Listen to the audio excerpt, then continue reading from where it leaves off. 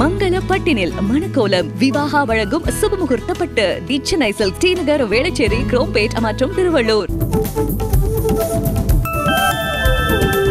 பிரதமர் மோடி இன்று திருச்சி ஸ்ரீரங்கம் அரங்கநாதர் கோயில் மற்றும் ராமேஸ்வரம் ராமநாத சுவாமி கோவிலில் சுவாமி தரிசனம் செய்ய உள்ளார். இதனையொட்டி சென்னையிலிருந்து விமானம் மூலம் திருச்சி செல்லும் பிரதமர் மோடி அங்கிருந்து ஸ்ரீரங்கத்திற்கு ஹெலிகாப்டர் மூலம் சென்று சுவாமி தரிசனம் செய்ய ஏற்பாடு செய்யப்பட்டுள்ளது. அதனைத் தொடர்ந்து ராமேஸ்வரம் செல்லும் அவர் ராமநாத சுவாமி கோவிலில் வழிபாடு நடத்த உள்ளார்.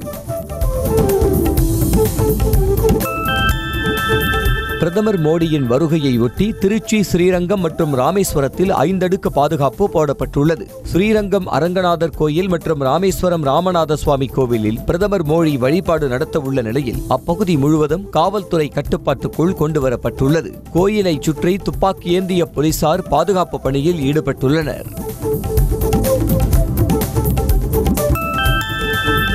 நாடாளுமன்ற தேர்தல் பணி தொடங்கியதாக முதலமைச்சர் மு.க.ஸ்டாலின் எக்ஸ் தளத்தில் பதிவிட்டுள்ளார். அந்த பதிவில் நாடாளுமன்ற தேர்தலுக்கான அறிக்கை தயாரிக்கும் குழு கூட்டணி கட்சி தலைவர்களுடன் பேச்சுவார்த்தை நடத்த தேர்தல் பணிகளை ஒருங்கிணைக்க என அமைக்கப்பட்டுள்ள குழுக்களில் உள்ள உறுப்பினர்களின் விவரங்களை பகிர்ந்துள்ளார். மேலும் பணி முடிப்போம், வெற்றி வாகை சூடுவோம் என்றும் குறிப்பிட்டுள்ளார். 6வது கேலோ இந்தியா யூத் விளையாட்டுப் போட்டிகளை பிரதமர் மோடி தொடங்கி வைத்தார். சென்னை நேரு உள் விளையாட்டு அரங்கில் நடைபெற்ற நிகழ்ச்சியில் கலந்து கொண்ட பிரதமர் கேலோ இந்தியா விளையாட்டுப் போட்டிகளுக்கான ஜோதியை ஏற்றி போட்டியை தொடங்கி வைத்தார். இதையடுத்து 4 நகரங்களில் வரும் 31ஆம் தேதி வரை பல்வேறு விதமாக போட்டிகள் நடைபெறுகின்றன.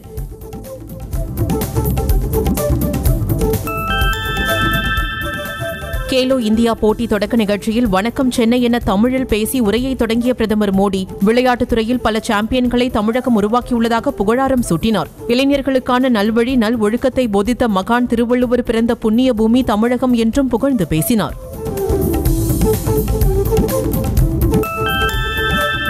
இந்தியாவின் விளையாட்டு தலைநகராக தமிழ்நாட்டை மாற்றுவதே குறிக்கோள் என்றும் அதற்காகவே அமைச்சர் உதயநிதி உழைத்து வருவதாகவும் முதலமைச்சர் மு.க.ஸ்டாலின் தெரிவித்துள்ளார். கேலோ இந்தியா யூத் கேம்ஸ் தொடக்க நிகழ்ச்சியில் பேசிய அவர் இந்தியாவிலேயே முதன்முறையாக பாரா வீரர்களுக்கு 6 விளையாட்டு அரங்கங்கள் தமிழ்நாட்டில் மட்டுமே அமைக்கப்பட்டுள்ளதாக பெருமிதம் தெரிவித்தார்.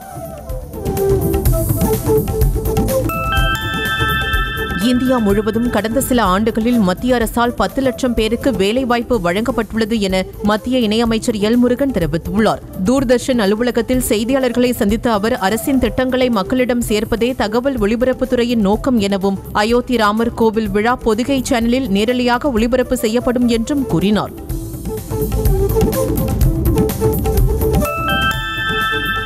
காங்கிரஸ் மற்றும் அதன் கூட்டணியில் உள்ளவர்கள் குறிப்பிட்ட சில மதத்தை மட்டுமே ஆதரிப்பதுடன் இந்துக்களின் கருத்துக்களை கண்டுகொள்ளாததாலேயே ராமர் கோயிலுக்கு செல்வதை அரசியலாக பார்க்கின்றனர் என்று மத்திய இணை அமைச்சர் முரளிதரன் விமர்சித்துள்ளார். கோவையில் செய்தியாளர்களுக்கு பேட்டி அளித்த அவர் இதனை தெரிவித்தார்.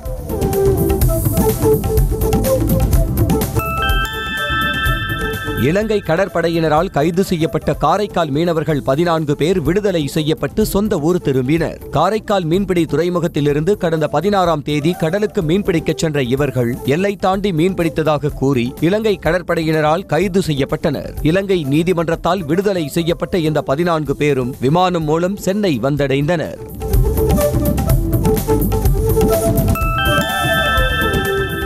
நாடாளுமன்ற தேர்தலுக்காக பாஜகவை தயார்படுத்தி வருவதாக அக்கட்சியின் மாநில தலைவர் அண்ணாமலை தெரிவித்துள்ளார். சென்னை கிண்டியில் செய்தியாளர்களிடம் பேசிய அவர் மீண்டும் பிரதமர் மோடி அடுத்த மாதம் தமிழகம் வர வாய்ப்புள்ளதாகவும் தமிழ்நாட்டில் உள்ள 234 தொகுதிகளிலும் முதல் தலைமுறை வாக்காளர்களுடன் பிரதமர் மோடி காணொலி மூலம் உரையாட உள்ளதாகவும் கூறினார்.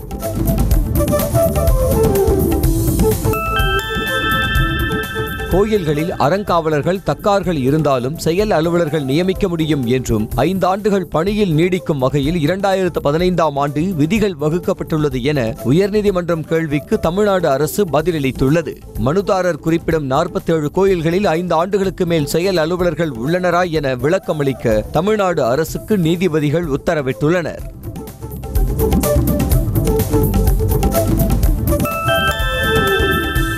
கேப்டன் விஜயகாந்த் மறைவின் போது நடிகர் சங்க நிர்வாகிகள் உடன் இல்லாததற்கு அவரது குடும்பத்திடம் நடிகர் விஷால் மன்னிப்பு கேட்டுக் கொண்டார். சென்னையில் நடந்த விஜயகாந்தின் நினைவேந்தல் நிகழ்வில் பேசிய அவர், தயாரிப்பாளர்களின் புகாருக்கு ஆளாகாத ஒரே நடிகர் விஜயகாந்த் தான் என்று கூறினார். திரையுலகில் பலரை வாழ வைத்த அவரின் நல்ல குணத்திற்காக சண்முக பாண்டியனுடன் சேர்ந்து நடிக்க தயாராக இருப்பதாக கூறினார்.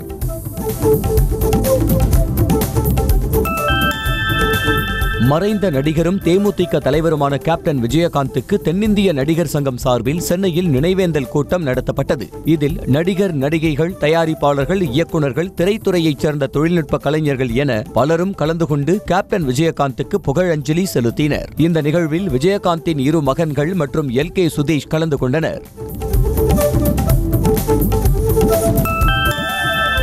தன் முகத்தை கண்ணாடியில் பார்த்ததை விட தனது தந்தையின் முகத்தை தான் நிறைய முறை பார்த்ததாக விஜய பிரபாகரன் தெரிவித்தார். நடிகர் சங்கம் சார்பில் கேப்டன் விஜயகாந்துக்கு நடத்தப்பட்ட நினைவேந்தல் நிகழ்வில் பங்கேற்று பேசிய அவர், அப்பா என்றால் எமோஷன் ஆகி விடுவதாக கூறியும் யாரும் தப்பா நினைத்து விடாதீர்கள் என்று கேட்டு அழுத காட்சி காண்போரை கண்கலங்க வைத்தது.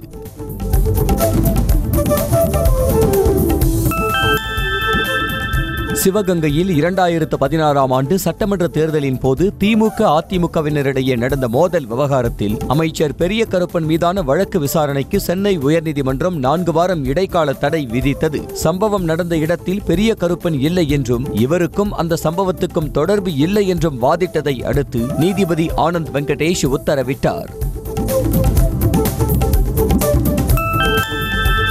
பிரதமர் மோடி ஒவ்வொரு முறையும் தமிழ்நாட்டுக்கு வரும்போது பாஜகவிற்கு கூடுதல் உற்சாகம் வருவதாக பாஜக தேசிய மகளிர் அணி தலைவி வானதி சீனிவாசன் தெரிவித்துள்ளார். பாஜக தலைமை அலுவலகமான கமலாலயத்தில் மகளிர் சுய உதவிக்குழு மற்றும் NGO-க்களுக்கான சிறப்பு பயிற்சி முகாம் நடைபெற்றது. இதில் வானதி சீனிவாசன், பாஜக மாநில துணைத் தலைவர் நாராயணன் திருப்பதி உள்ளிட்டோர் பங்கேற்றனர். நாடாளுமன்ற தேர்தலில் தமிழக வாழ்வுரிமை கட்சி திமுகவுடன் தான் கூட்டணியில் இருக்கும் என அக்கட்சியின் நிறுவன தலைவர் வேல்முருகன் உறுதியாக தெரிவித்தார். தருமபுரியில் நடைபெற்ற அக்கட்சியின் செயல் வீரர்கள் கூட்டத்தில் அவர் கலந்து கொண்டார். இதனைத் தொடர்ந்து செய்தியாளர்களுக்கு பேட்டி அளித்த அவர், மத்திய அரசு பணியில் தமிழர்களுக்கு 100% முன்னுரிமை அளிக்க வேண்டும் என்றார். வேங்கை வயல் விவகாரத்தில் 10 பேருக்கு உண்மை கண்டறியும் சோதனை மேற்கொள்வது குறித்து CBCID போலீசார் மனு மீதான விசாரணையை வருகின்ற 29ஆம் தேதிக்கு ஒத்திவைத்து நீதிமன்றம் உத்தரவிட்டது. குடிநீர் தொட்டியில் மனித மலம் கலக்கப்பட்ட விவகாரம் தொடர்பாக உண்மை கண்டறியும் சோதனை மேற்கொள்வது தொடர்பான மனு புதுக்கோட்டை வன்கொடுமை தடுப்பு நீதிமன்ற நீதிபதி ஜெயந்தி முன்பு விசாரணைக்கு வந்தது.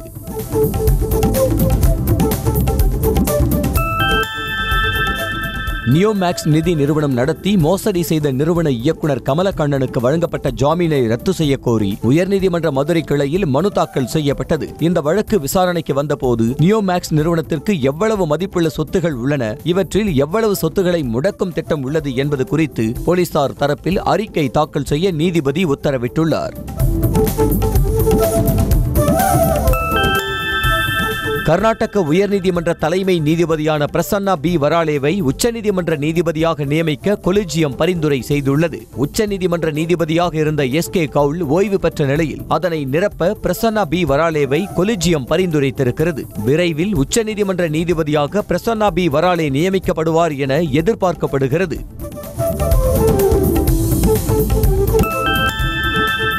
பிரதமர் நரேந்திர மோடியின் ஆட்சி காலத்தில் வடகிழக்கு மாநிலங்களில் வன்முறை சம்பவங்கள் 73% குறைந்திருப்பதாக மத்திய உள்துறை அமைச்சர் அமித் ஷா தெரிவித்துள்ளார். மேகாலயாவில் நடைபெற்ற வடகிழக்கு கவுன்சிலின் 71வது முழு அமர்வில் உரையாற்றிய அவர், 2004 முதல் 2014 வரை வடகிழக்கில் மொத்தம் 11,121 வன்முறைகள் நடந்திருப்பதாகவும் இது தற்போது 73% குறைந்து 3,114 உள்ளதாகவும் கூறினார்.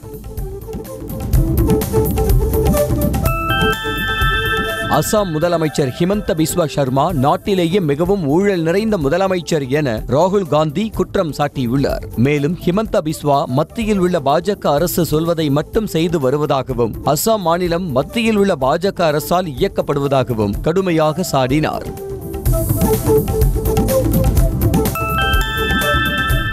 அசாமில் நடைபெற்ற இந்திய நீதி யாத்திரை நடைபயணத்தில் ராகுல் காந்தி ஹனுமன் முகமூடி அணிந்து உற்சாகமாக போஸ் கொடுத்தார். முன்னதாக மஜூலி மாவட்டத்தில் உள்ள அவுனியாத்தி சத்திரத்திற்கு சென்ற ராகுல் காந்தி அங்கு நடைபெற்ற கலாச்சார நடன நிகழ்ச்சியை கண்டுகளித்தார். அந்த குழுவினரிடமிருந்து ஆஞ்சநேயர் முகமூடியை வாங்கி அணிந்து கொண்டு கதையை கையில் பிடித்தபடி அவர்களுடன் இணைந்து புகைப்படம் எடுத்துக் கொண்டார்.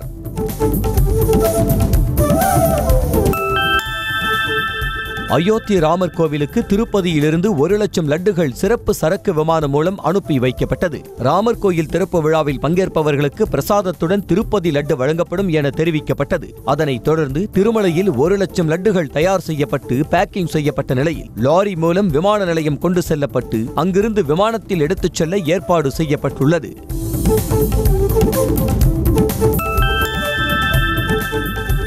ஜனவரி 22ஆம் தேதி அயோத்தியில் ராமர் கோயில் திறப்பு விழாவை முன்னிட்டு உத்தரகாண்ட் மாநிலம் டேராடூன் மாவட்டம் முழுவதும் வண்ண விளக்குகளால் அலங்கரிக்கப்பட்டுள்ளது. ராமர் கோயில் திறப்பை முன்னிட்டு மத்திய அரசு அலுவலகங்களுக்கு அரை நாள் விடுமுறை அளிக்கப்பட்டுள்ளது. மேலும் ஒரு சில தனியார் நிறுவனங்களும் தங்களது நிறுவனத்திற்கு விடுமுறை அளித்துள்ளன.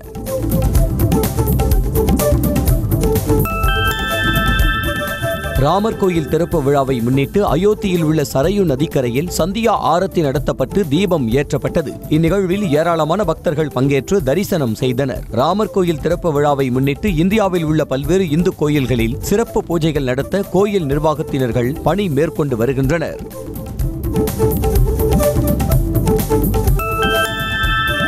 பாபர் மசூதி ராமஜென்ம பூமி வழக்கில் தீர்ப்பளித்த உச்சநீதிமன்ற நீதிபதிகள் 5 பேருக்கும் அயோத்தி ராமர் பிரதிஷ்டை விழாவுக்கு அழைப்புதல் வழங்கப்பட்டுள்ளது. 2019இல் இவர்கள் பாபர் மசூதி இடிக்கப்பட்டது கிரிமினல் குற்றம் என கூறினாலும் சர்ச்சைக்குரிய இடத்தை ராமர் கோவில் கட்ட ஒதுக்குவதாக அறிவித்திருந்தனர்.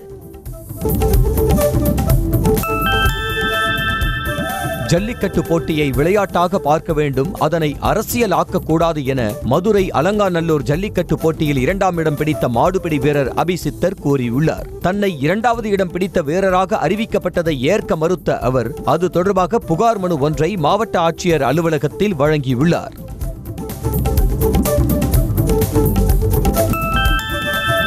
சென்னை பெரம்பூரில் இளம்பெண்ணை செல்போனில் ஆபாசமாக படமெடுத்து ஆபாசமாக திட்டியதாக முதியவர் ஒருவரை காவல்துறையினர் கைது செய்தனர். NSK நகரில் உள்ள அடுக்குமாடி குடியிருப்பில் வசித்து வரும் காமாட்சி என்பவரிடம் வாகனம் நிறுத்துவது தொடர்பாக தகராறு செய்து அவரின் இளைய மகளை ஜெயச்சந்திரன் என்பவர் ஆபாசமாக செல்போனில் படமெடுத்து திட்டியதாக கூறப்படுகிறது.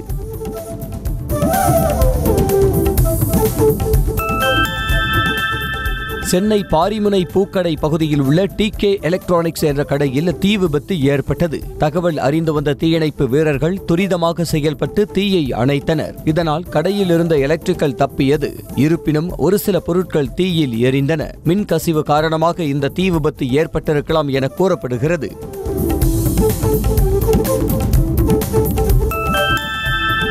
ராணிப்பேட்டை மாவட்டம் அரக்கோணம் அடுத்த கைனூர் பகுதியைச் சேர்ந்த நபரிடமிருந்து ஒரு தங்க பிஸ்கெட் 1,10,000 ரூபாய் பணத்தை பறிமுதல் செய்த போலீசார் விசாரணை மேற்கொண்டு வருகின்றனர். கைனூர் இருளர் குடியிருப்பைச் சேர்ந்த முருகன் என்பவருக்கு கிடைத்ததாக கூறப்படும் இந்த தங்க பிஸ்கெட் பறிமுதல் செய்யப்பட்டது. மேலும் அவருடைய வீடு முழுவதும் போலீசார் தீவிர சோதனை மேற்கொண்டனர்.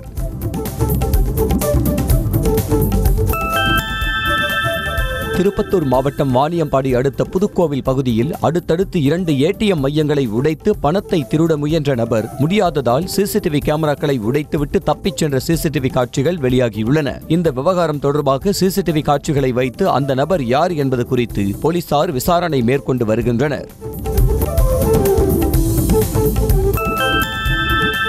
திருப்பத்தூர் மாவட்டம் ஜோலார்பேட்டை அருகே நிலத்திற்கு செல்லும் வழி தகராறால் இருவருக்கும் இடையே ஏற்பட்ட மோதலில் ஒருவர் உயிரிழந்ததாக கூறி அவரது உறவினர்கள் தாக்கியவரின் வீட்டை முற்றுகையிட்டதால் பரபரப்பு ஏற்பட்டது. அப்போது போலீசார் தாக்கப்பட்ட அர்ஜுனன் உயிரோடு இருப்பதாகவும் இது தொடர்பாக உரிய நடவடிக்கை எடுக்கப்படும் என தெரிவித்ததால் ஆஞ்சி என்பவரது வீட்டை முற்றுகையிட்ட உறவினர்கள் கலைந்து சென்றனர்.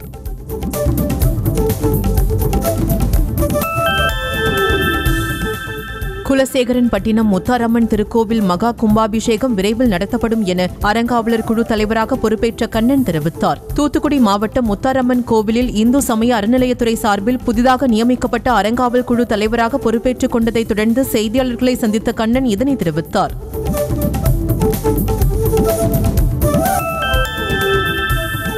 திருவாரூர் மாவட்டம் முத்துப்பேட்டை ஆசாத் நகர் மீன் சந்தையில் 3 கிலோ எடை கொண்ட ஒரு கத்தாழை மீன் 17,210 ரூபாய்க்கு விலை போனது மக்களிடையே வியப்பை ஏற்படுத்தியுள்ளது. பல்வேறு மருத்துவ குணம் கொண்ட மீனை மக்கள் போட்டு ஏலத்தில் எடுக்கும் வீடியோ காட்சி இணையத்தில் வைரலாகி வருகிறது.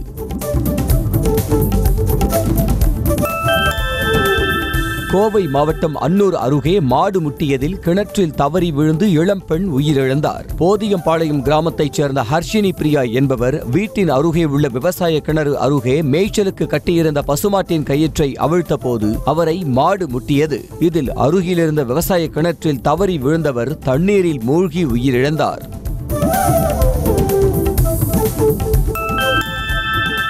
கடலூர் தென்பெண்ணை ஆற்றில் கோலாகலமாக நடைபெற்ற ஆற்று திருவிழா காரணமாக புதுவை கடலூர் சாலையில் போக்குவரத்து நெரிசல் ஏற்பட்டது. ஆற்று திருவிழாவுக்கு சென்ற பக்தர்கள் தங்களது வாகனங்களை சாலையிலேயே நிறுத்திவிட்டு சென்றதால் கடும் பாதிப்புக்கு உள்ளான பொதுமக்கள் தங்களது வாகனங்களை ஆமை வேகத்தில் இயக்கிச் சென்றனர். சென்னை திருவொற்றியூரில் 1,20 லட்சம் ரூபாய் மதிப்பிலான மெத்தபெட்டமைன் போதைப் பொருள் வைத்திருந்த 4 பேரை காவல்துறையினர் கைது செய்தனர். போதைப் பொருள் விற்கப்படுவதாக கைது செய்யப்பட்ட 3 பேர் கொடுத்த தகவலின் பேரில் ஸ்வேல் அகமது என்பவருடைய வீட்டில் சோதனை செய்த காவல்துறையினர் அவர் வீட்டில் பதுக்கி வைத்திருந்த 4 கிலோ 800 கிராம் மெத்தபெட்டமைன் போதைப் பொருள் இருப்பதை கண்டுபிடித்தனர்.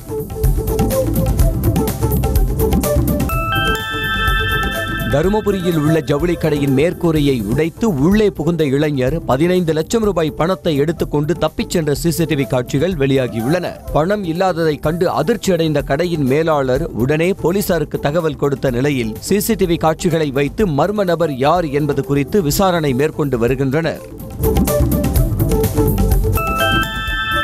கரூரில் அமராவதி ஆற்று பாசன நீரை சட்டவிரோதமாக பயன்படுத்தி வருவதாக சாயப்பட்டறை உரிமையாளர்களுக்கு அதிகாரிகள் எச்சரிக்கை விடுத்தனர். அருகம்பாளையம் பகுதியில் அமராவதி ஆற்றில் இருந்து வரக்கூடிய தண்ணீரை கிணற்றில் சேமித்து அப்பகுதி விவசாயிகள் பாசனத்திற்கு பயன்படுத்தி வரும் நிலையில் சாயப்பட்டறைகளுக்கு சட்டவிரோதமாக எடுக்கப்படுவதாக விவசாயிகள் புகார் அளித்தனர். மயிலாடுதுறை மாவட்டம் கூரை நாட்டில் QR கோடு மூலம் மது பாட்டில்களுக்கு 10 ரூபாய் கூடுதலாக வசூலிப்பதற்கு எதிர்ப்பு தெரிவித்து மது பிரியர்கள் வாக்குவாதத்தில் ஈடுபட்டதால் டாஸ்மாக் கடை மூடப்பட்டது. பொது இடங்களில் காலி மது பாட்டில்களை வீசுவதை தடுக்கும் வகையில் வசூலிக்கப்படும் தொகையினை காலி மது பாட்டில்கள் ஒப்படைக்கும் போது திருப்பி தரப்படும் என மாவட்ட நிர்வாகம் அறிவித்திருக்கிறது. நீலகிரியில் பல்வேறு கோரிக்கைகளை வலியுறுத்தி லாரி உரிமையாளர்கள் மற்றும் ஓட்டுநர்கள் 24 மணி நேர வேலைநிறுத்த போராட்டத்தில் ஈடுபட்டனர். விபத்தை ஏற்படுத்திவிட்டு தப்பி செல்லும் ஓட்டுநர்களுக்கு 10 ஆண்டு சிறை தண்டனை அல்லது ரூபாய் 7 லட்சம் அபராதம் விதிக்கப்படும் என்ற மத்திய அரசு கொண்டு வந்திருக்கும் புதிய மோட்டார் வாகன சட்டத்திருத்த மசோதாவை திரும்பப் பெற வலியுறுத்தி லாரி உரிமையாளர்கள் சங்கத்தினர் இந்த போராட்டத்தை நடத்தினர்.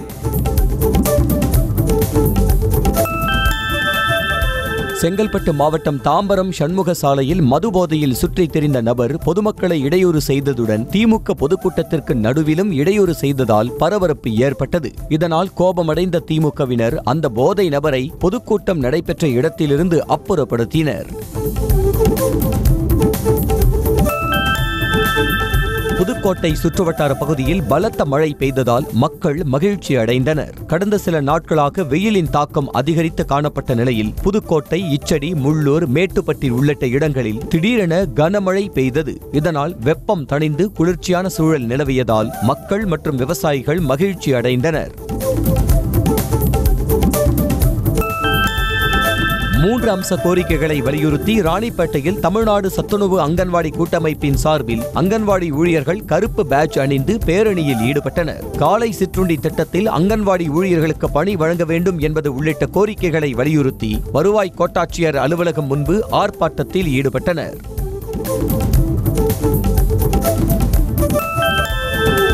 தேனி மாவட்டம் அருகே கரியணம்பட்டி பகுதியில் போதிய சாலை வசதிகள் இல்லை என அப்பகுதி மக்கள் குற்றம் சாட்டியுள்ளனர். கரியணம்பட்டி பகுதியில் வசித்து வரும் 100க்கும் மேற்பட்ட குடும்பத்தினர் செல்வதற்கு சாலை வசதி இல்லாததால் அருகில் உள்ள ஓடையில் நடந்து செல்லும் நிலை ஏற்பட்டுள்ளதால் மாவட்ட நிர்வாகம் சாலை வசதி ஏற்படுத்தி கொடுக்க அப்பகுதி மக்கள் கோரிக்கை விடுத்தனர்.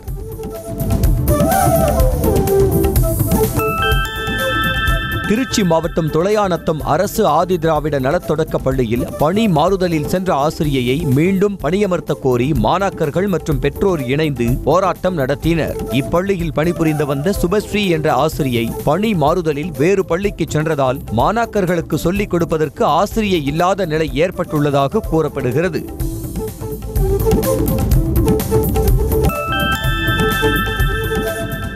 தூத்துக்குடி மாவட்டம் சாயர்புரம் அருகே உள்ள காமராஜர் நகர் பகுதியில் அமைந்துள்ள டாஸ்மாக் பாருக்கு ஆதரவாக கிளாஸ் தண்ணீர் பாட்டில் விற்கக்கூடாது என சாயர்புரம் காவல்துறையினர் மிரட்டுவதாக அப்பகுதியில் உள்ள வியாபாரிகள் குற்றம் சாட்டியுள்ளனர். மேலும் டாஸ்மாக் பாருக்காக மாமூல் பெற்றுக்கொண்டு காவல்துறையினர் மிரட்டி வாக்குவாதம் செய்யும் வீடியோ வெளியாகியுள்ளது.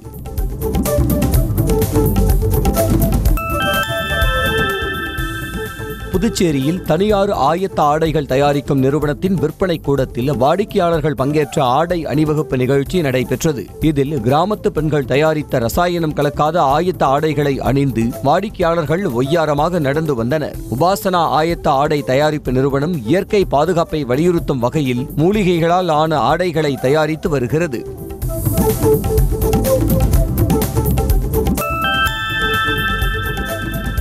கரூர் மாவட்டம் சின்னதாராபுரம் அடுத்த ராஜபுரம் பிரிவு பகுதியில் கொங்குநாடு கலைக்குழுவினரின் வள்ளி கும்மி அரங்கேற்றம் நடைபெற்றது. அருகிலுள்ள முருகன் கோவிலிலிருந்து முளைப்பாரிகளை ஊர்வலமாக எடுத்து வந்த பெண்கள் ஒரே வண்ண உடையில் முருகப்பெருமான் பாடல்களுக்கு கும்மியாட்டம் ஆடினர். இதனை அப்பகுதியைச் சேர்ந்த பொதுமக்கள் கண்டு ரசித்தனர்.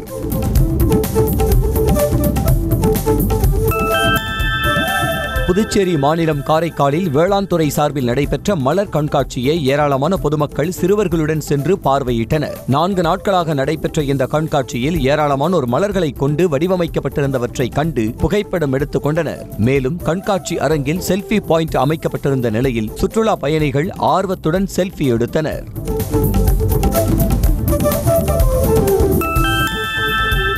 கோவை மாவட்டம் வால்பாறை அருகே மானாம்பள்ளி வனச்சரக பகுதியில் சாலையை கடந்து சென்ற யானைகள் கூட்டத்தை கண்டு பொதுமக்கள் வாகன ஓட்டிகள் அச்சமடைந்துள்ளனர். சிறுகுன்றா சுடுகாடு பகுதியில் குட்டிகளுடன் கூடிய 9 யானைகள் கூட்டம் தேயிலை காட்டிலிருந்து வனப்பகுதிக்குள் சாலையை கடந்து சென்றது. உணவு மற்றும் தண்ணீருக்காக அலையும் இந்த யானைகள் கூட்டத்தை வனத்துறையினர் கண்காணித்து வருகின்றனர்.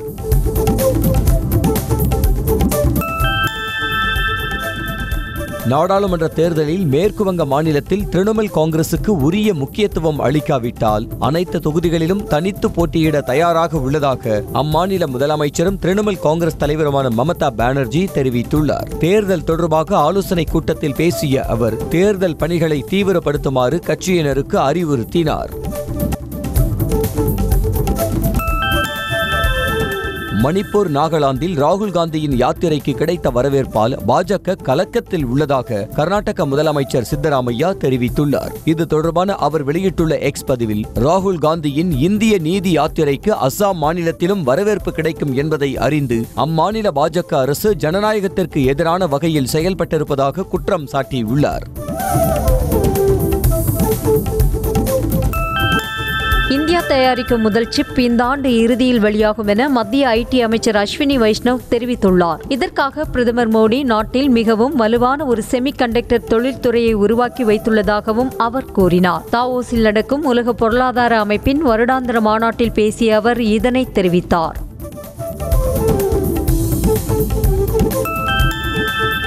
டெல்லி இந்திரா காந்தி பன்னாட்டு விமான நிலையத்தில் வரும் 26ஆம் தேதி வரை குறிப்பிட்ட நேரத்தில் விமானங்களுக்கு தரையிறங்க மற்றும் புறப்பட அனுமதி மறுக்கப்பட்டுள்ளது. அதன்படி காலை 10:20 மணி முதல் பிற்பகல் 12:45 மணி வரை விமானங்கள் பறப்பதற்கு தடை விதிக்கப்பட்டுள்ளது. குடியரசு தின கொண்டாட்டத்தை முன்னிட்டு பாதுகாப்பு காரணங்களுக்காக இந்த ஏற்பாடு செய்யப்பட்டுள்ளதாக தெரிவிக்கப்பட்டுள்ளது. மேற்கு வங்கம் மற்றும் அசாம் ஆகிய 2 மாநிலங்களின் பகுதிகளை உள்ளடக்கிய தனி கம்தாப்பூர் மாநிலத்தை உருவாக்க வலியுறுத்தி அனைத்து கம்தாப்பூர் மாணவர் சங்கம் ரயில் மறியல் போராட்டத்தில் ஈடுபட்டனர். நியூ ஜல்பைகுரி நியூ போங்கைகான் வழித்தடத்தில் உள்ள பெட்காரா ரயில் நிலையத்தில் தண்டவாளத்தில் அமர்ந்து மாணவர் சங்கத்தினர் போராட்டத்தில் ஈடுபட்டனர். தெலங்கானா மாநிலம் ஹைதராபாத்தில் உள்ள பேகம்பேட் விமான நிலையத்தில் ஆசியாவின் மிகப்பெரிய விமான கண்காட்சியான விங்ஸ் இந்தியா 2024 விமான சாகச நிகழ்ச்சி நடைபெற்றது. 2047 ஆண்டுக்குள் 20 டிரில்லியன் அமெரிக்க டாலர் பொருளாதாரத்தை வலுவான விமான போக்குவரத்து அமைப்புடன் ஆதரிப்பதே இந்த நிகழ்ச்சியின் நோக்கம் என மத்திய அமைச்சர் ஸ்ரீ ஜோதிராதித்ய சிந்தியா தெரிவித்திருந்தார்.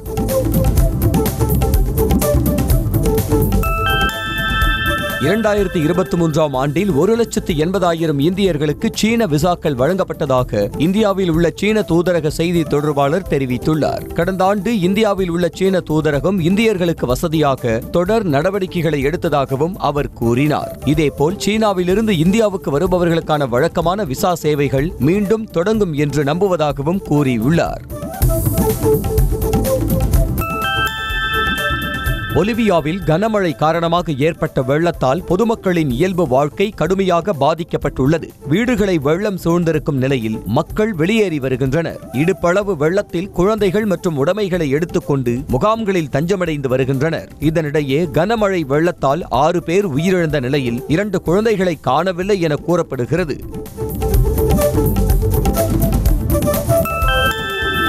ஜப்பான் அனுப்பிய விண்கலமான ஸ்லிம் நிலவின் மேற்பரப்பில் வெற்றிகரமாக தரையிறங்கியதாக அறிவிக்கப்பட்டுள்ளது. கடந்த செப்டம்பர் மாதம் 7ஆம் தேதி நிலவை நோக்கி ஸ்லிம் என்ற விண்கலத்தை ஜப்பான் அனுப்பியது. நிலவில் வெற்றிகரமாக விண்கலத்தை தரையிறக்கிய 5வது நாடு என்ற பெருமையை ஜப்பான் பெற்றுள்ளது. இருப்பினும் ஸ்லிம் லேண்டரால் மின்சாரத்தை உற்பத்தி செய்ய முடியவில்லை என்று தெரிவிக்கப்பட்டுள்ளது.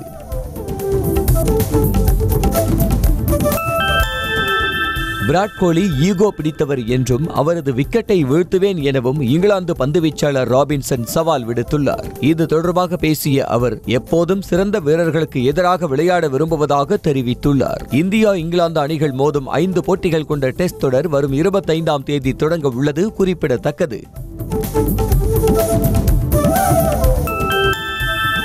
இயக்குனர் துரை செந்தில்குமார் இயக்கத்தில் சூரி நடித்துள்ள படத்தின் டைட்டில் குறித்த அறிவிப்பு வெளியாகியுள்ளது. இப்படத்திற்கு கருடன் என படக்குழு தலைப்பு வைத்துள்ளதோடு இது தொடர்பான கிளிம்ஸ் வீடியோவையும் வெளியிட்டுள்ளது. படத்திற்கு இயக்குனர் வெற்றிமாறன் கதை எழுதியுள்ள நிலையில் யுவன் சங்கர் ராஜா இசையமைத்துள்ளதால் படத்தின் மீதான எதிர்பார்ப்பு அதிகரித்திருக்கிறது.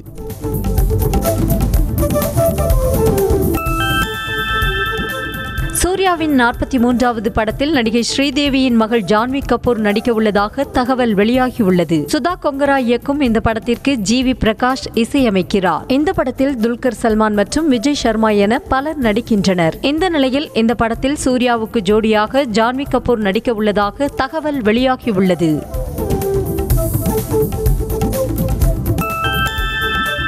புதிய BMW X7 காரை இயக்குனர் A.R. முருகதாஸ் வாங்கியுள்ளார். இந்த காரின் விலை 1.25 கோடி ரூபாய்க்கு மேல் இருக்கும் என கூறப்படுகிறது. புதிய BMW X7 காரை வாங்கிய பின்னர் தனது குடும்பத்துடன் மகிழ்ச்சியாக A.R. முருகதாஸ் எடுத்துக்கொண்ட புகைப்படங்களை அவருடைய சமூக வலைதள பக்கத்தில் பகிர்ந்துள்ளார்.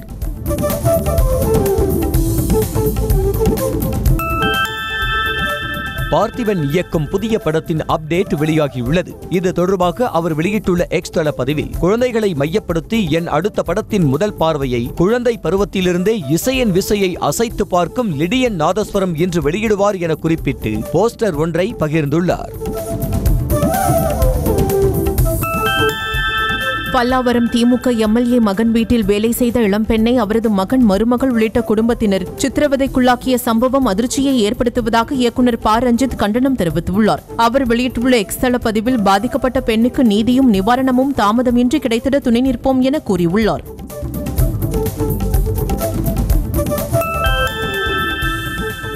உடல்நல விழிப்புணர்வின் மூலம் பெண்களை திறன் அதிகாரம் பெறச் செய்வது மிக முக்கியம் என இயக்குனர் கிருத்திகா உதயநிதி தெரிவித்துள்ளார். சென்னை அமைந்தகரையில் உள்ள தனியார் புற்றுநோய் மருத்துவமனை சார்பில் மார்பகம் தொடர்பான மேம்பட்ட நவீன சிகிச்சை அளிக்க பிரத்யேக கிளினிக்கை திறந்து வைத்த பின்னர் பேசிய அவர் இதனை தெரிவித்தார்.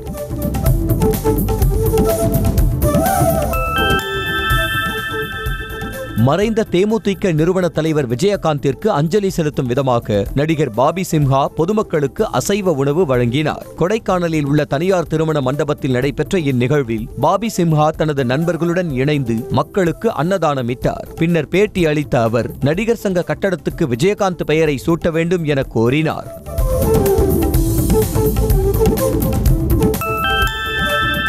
மாஸ் லுக்கில் அடுத்த படத்திற்கு ரெடியான லெஜண்ட் சரவணன் இது தொடர்பான புகைப்படங்களை வெளியிட்டுள்ளார். தி லெஜண்ட் திரைப்படத்தின் மூலம் கதாநாயகனாக அறிமுகமானவர் லெஜண்ட் சரவணன். விரைவில் அடுத்த படம் குறித்த அறிவிப்பு வெளியாகும் என அறிவித்திருந்தார். இந்த நிலையில் காஷ்மீரில் இருக்கும் புகைப்படத்தை பகிர்ந்துள்ள லெஜண்ட் சரவணன் அடுத்த படத்திற்கு எல்லாமே தயாராகிவிட்டது, விரைவில் அறிவிப்பு வெளியாகும் என குறிப்பிட்டுள்ளார்.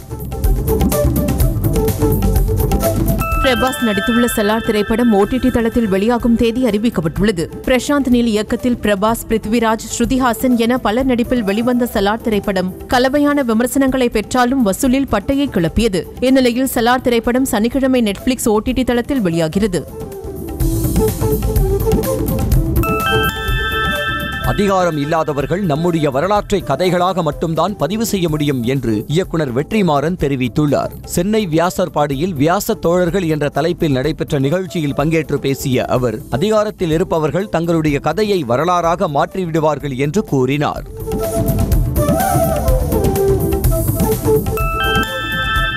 கள்ளக்குறிச்சி மாவட்டம் கச்சிராயபாளையத்தில் உள்ள கோமுகி ஆற்றில் நடைபெற்ற ஆற்று திருவிழாவில் ஏராளமான பொதுமக்கள் பங்கேற்றனர். இதனையொட்டி சுப்பிரமணியர் கோவில், வரதராஜ பெருமாள் மலைக்கோவில், உமா மகேஸ்வரர் கோவில்களிலிருந்து உற்சவ மூர்த்திகள் ஊர்வலமாக கோமுகி நதிக்கரைக்கு எடுத்து வரப்பட்டு பக்தர்கள் சுவாமி தரிசனம் செய்தனர். பின்னர் குடும்பத்துடன் ஆற்றங்கரையில் நேரத்தை செலவிட்டனர்.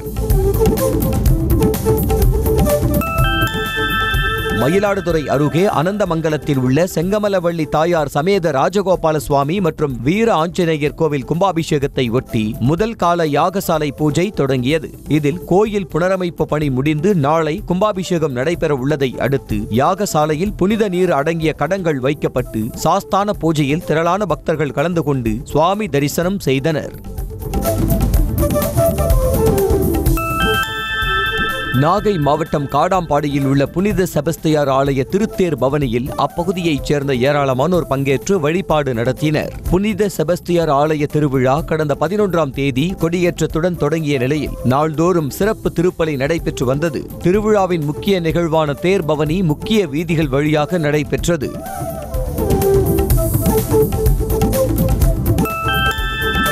சேலம் மாவட்டம் சின்னப்பம்பட்டி பகுதியில் அமைந்துள்ள மாரியம்மன் கோயில் குடமுழுக்கு விழாவை முன்னிட்டு சுற்றியுள்ள 18 கிராமங்களைச் சேர்ந்த மக்கள் பங்கேற்ற தீர்த்த குட ஊர்வலம் நடைபெற்றது.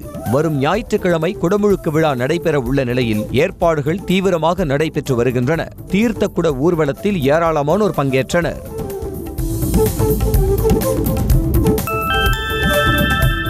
சிவகங்கை, புதுக்கோட்டை, தஞ்சாவூர், ராமநாதபுரம் உள்ளிட்ட மாவட்டங்களிலிருந்து பழனி நோக்கி பாத யாத்திரை செல்லும் பக்தர்கள் சிங்கம்புணரியை வந்தடைந்தனர். பின்னர் அங்கிருந்து 500க்கும் மேற்பட்ட முருக பக்தர்கள் அரோகரா கோஷத்துடன் பாத யாத்திரையை தொடங்கினர். மாலை அணிந்து விரதத்தை தொடங்கிய பக்தர்கள் காவடிகள் எடுத்து பாத யாத்திரை மேற்கொண்டு வருகின்றனர்.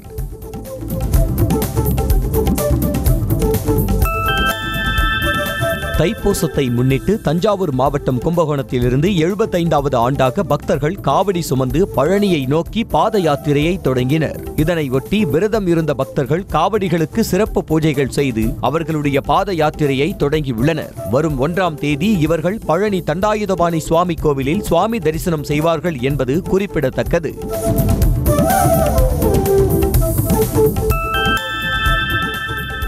நெல்லையில் உள்ள நெல்லையப்பர் காந்திமதி அம்பாள் கோவிலில் தைப்பூச திருவிழாவை ஒட்டி நெல்லுக்கு வேலியிட்ட திருவிளையாடல் காட்சியை பக்தர்கள் கண்டுகளித்து சுவாமி தரிசனம் செய்தனர். சுவாமி சன்னதி மண்டபத்திற்கு அருகில் நெல்மணிகள் காய வைப்பது போன்றும் மழையில் நெல்மணிகள் நனைவது போன்றும் தத்ரூபமாக காட்சிப்படுத்தப்பட்டு ஓதுவா மூர்த்திகள் பக்தி பாடல் பாடினர். கடலூர் மாவட்டம் புவனகிரியில் அமைந்துள்ள அங்காளம்மன் கோவில் கும்பாபிஷேகத்தை ஒட்டி யானை, ஒட்டகம் மற்றும் குதிரைப்படை சூழ 500க்கும் மேற்பட்ட பெண் பக்தர்கள் முளைப்பாரி சுமந்து ஊர்வலமாக வந்தனர். அங்காளம்மன் கோவில் புனரமைப்பு பணி முடிந்த நிலையில் வரும் 22ஆம் தேதி கும்பாபிஷேகம் நடைபெறவுள்ளது. இதனையொட்டி ஸ்வேதா நதியிலிருந்து எடுத்த புனித நீரை யானை மீது வைத்து ஊர்வலமாக எடுத்துச் செல்லப்பட்டது. ரியல்மி நிறுவனம் தனது நோட் 50 ஸ்மார்ட் போனினை அறிமுகம் செய்தது. என்ட்ரி லெவல் பிரிவில் நிலைநிறுத்தப்பட்டிருக்கும் நோட் 50 ஸ்மார்ட் போன் ரியல்மியின் முதல் நோட் சீரிஸ் மாடல் என கூறப்படுகிறது. ரியல்மி நோட் 50 மாடலில் 90 Hz டிஸ்பிளே, யூனிசாக் ப்ராசஸர், பெரிய பேட்டரி மற்றும் மெல்லிய டிசைன் கொண்டுள்ளது.